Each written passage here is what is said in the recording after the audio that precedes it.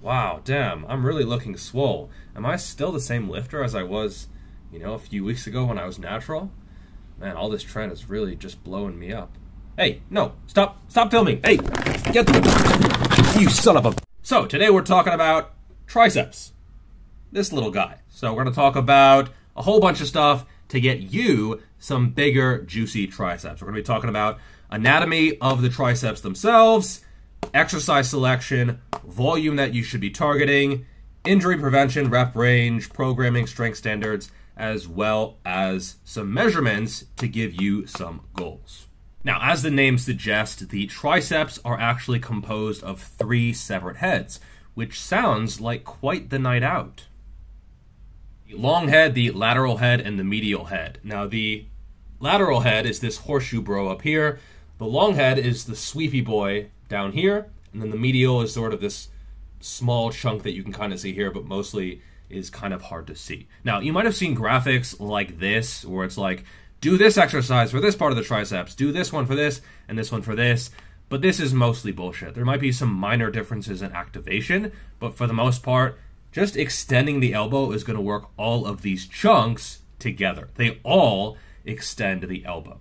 This is Instagram, right? It's 90% bullshit, but it's entertaining. Now, the one exception I would say is the long head. It actually crosses the shoulder joint, and it's responsible for shoulder extension.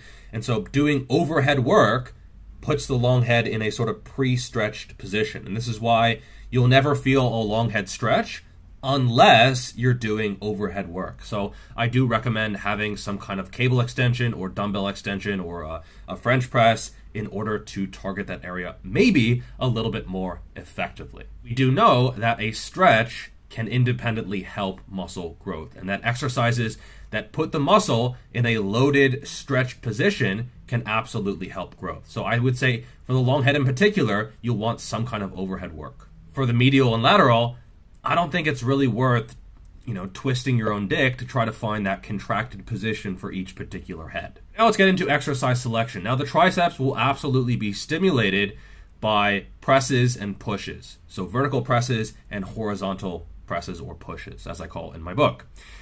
Now, it depends on your grip width for the most part. So taking a very wide grip, you can see there's not a whole bunch of range of motion, okay? And you're not even getting a stretch on the triceps. The stretch is going to be at the shoulder, on the pecs, and on the front delt. It's not going to be a whole bunch of triceps. But if you bring your grip in, suddenly it's much more range of motion at the triceps, at the elbow, and you're potentially getting a bit of a stretch on the triceps as well. So the close grip bench press is a very good way to target the triceps. Dips are also going to be an excellent stimulator of triceps hypertrophy. Some people don't like them, and I agree that they're not for everyone, okay? Some people get sternum issues or clavicle issues or rotator cuff issues, but try them out and give them an honest shot and see if they work for you. Some calisthenics athletes develop ridiculous triceps, mostly just from dips and, close grip push-up variations. So it can work. It's worth noting, however, that some people tend to be more torso dominant and other people tend to be more arm dominant. So if you have a huge chest, you might not recruit a lot of triceps in the bench press because it's just going to be a lot of chest. It might be a lot of front delts. If you're pressing, it might not be a lot of triceps. For other people, they actually struggle to recruit the chest. They find that their arms take most of the tension. So know which type you are. If compound movements don't stimulate the triceps and don't recruit the triceps for you, they might not be a very good thing to include for arm growth.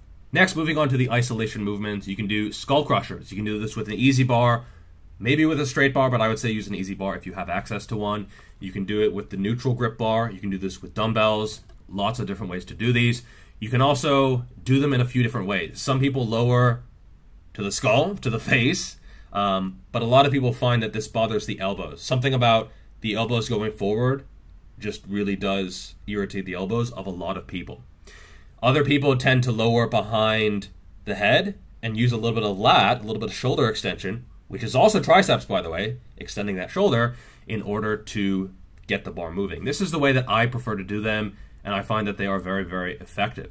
Other people keep it back here and extend the arm this way. So they keep in this elevated position behind them, and they just focus on this type of action. I know natural hypertrophy does them in this way, and give them a shot. See which way you prefer. I've done them a bunch of different ways, and I've settled on this way because I found that it's the most effective for me. But you have to find the most effective way for you. I'm just some guy on the internet sharing my experience. Now, if those piss off your elbows, which does happen to quite a few people, you can do overhead cable extensions or overhead band extensions. Both are okay. You can do them in two different ways. One is when you set up and you're standing vertically. So you set the attachment sort of in the mid-range to where you can get full range of motion, and you just start them this way. I've been doing them this way recently, and it's a very good way because it forces you to stay strict and make sure that your range of motion is fairly consistent. You can use full range of motion for the first one, and then just lower to around here for subsequent reps, or you can do them from a dead stop each single rep. Both are okay.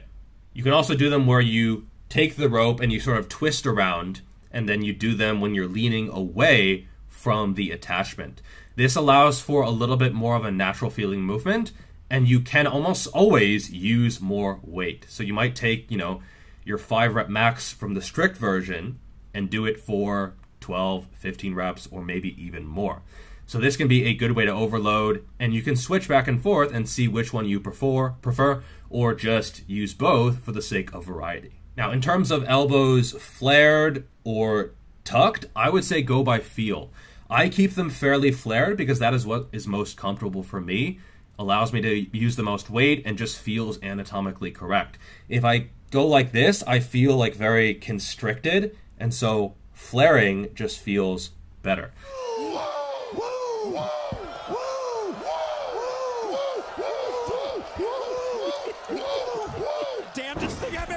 So if someone gives you unsolicited advice, especially on the internet, about your technique, when it feels good and is working for you, tell them to fuck off.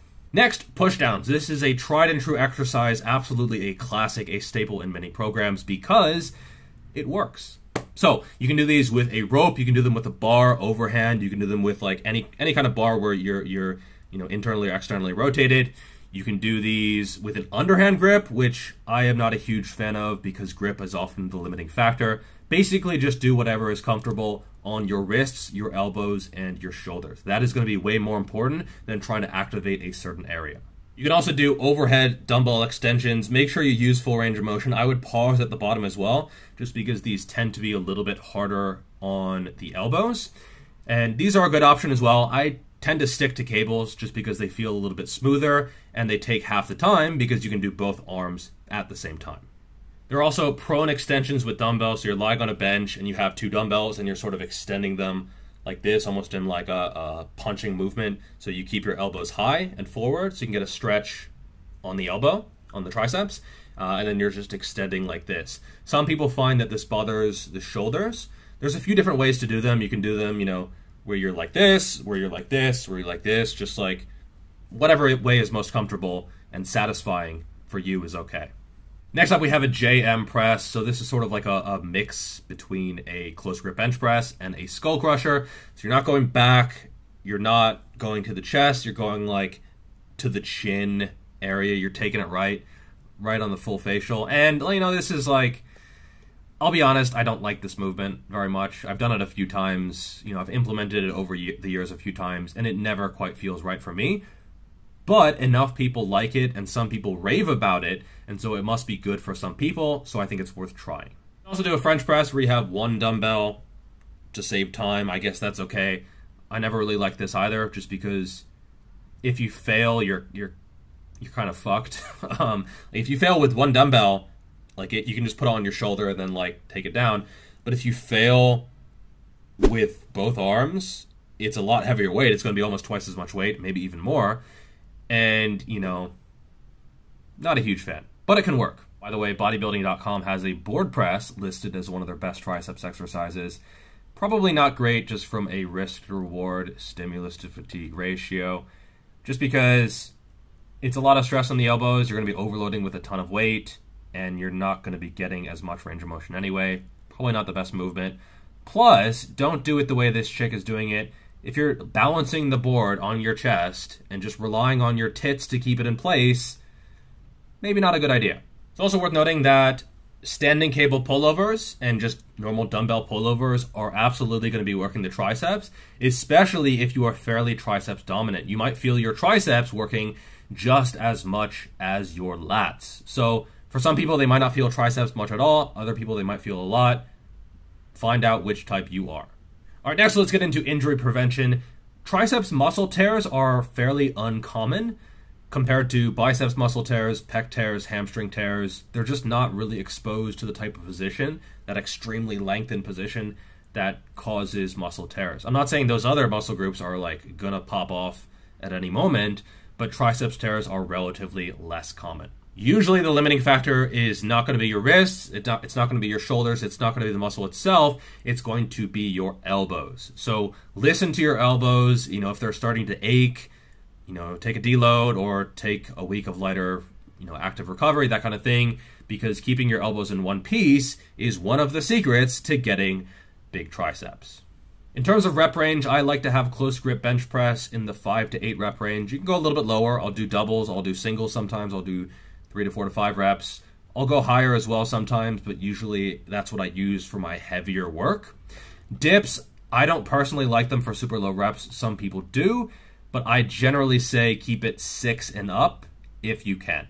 In terms of most isolation movements, I spend the majority of my time in the sort of 8 to 12 rep range with a little bit of time slightly below and a little bit of time in the sort of 10 to 15-ish range, but the majority is roughly 10 reps per set. I have maxed out on extensions before, but I would say this is not really recommended and is mostly just due to stupidity. Now, in terms of overall volume for extending movements, isolations, I have 0 to 4 reps or 0 to 4 sets for beginners, 2 to 8 for intermediates, and 6 to 12 for those who are advanced. I do think having some isolation movements is going to be necessary to maximize development as you become intermediate and more advanced.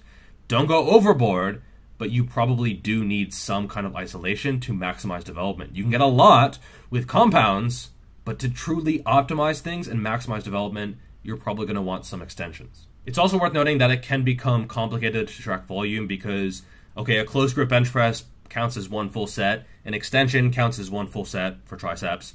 What about a normal grip bench press? Is that half a set? Is it a third of a set? What about a super wide bench press? Is that a sixth of a set? It becomes a little bit convoluted. Now, in terms of programming, I would put this after your main compound movements for sure. I think there's something to be said in some circumstances for pre-exhausting your chest before bench or something like that, but pre-exhausting your triceps before presses or before bench presses or before dips or something like that, I don't think there's a lot of value to be had there. You really do want to be chasing strength even for these isolation movements. For example, back in May, I started doing the standing overhead cable extension, and I could do 25 kilos for a set of 6. And I progressed steadily, doing it every 3 to 7 days or so. And my last workout was 50 kilos for 6. So I literally doubled my strength on that movement. For the traditional standing away variation, I went from 50 kilos for 8 to 65 kilos for 5. So not as big of a jump because I had been doing that movement before, but still a pretty significant increase. And I think too many people just go through the motions when it comes to their isolation, trying to focus on the contraction, the squeeze. You absolutely do want to be getting stronger. That has to be the main focus. Yes, mind-muscle connection is good and all, but you do have to get stronger.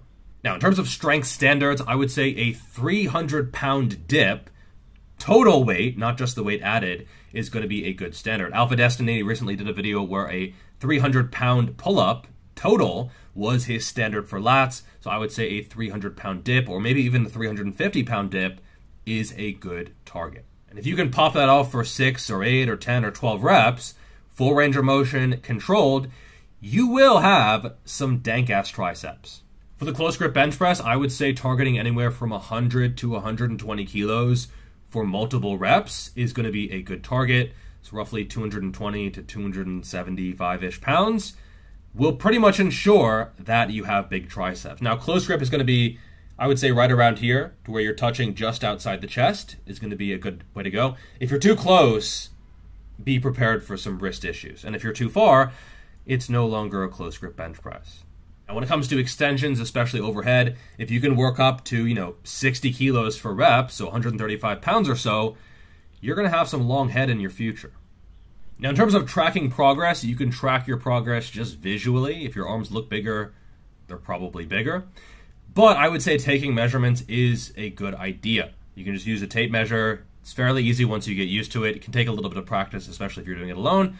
But once you know how to do it, it takes 10 seconds. And the triceps are roughly 2/3 of the upper arm. So the arm measurement is a pretty good measure of progress.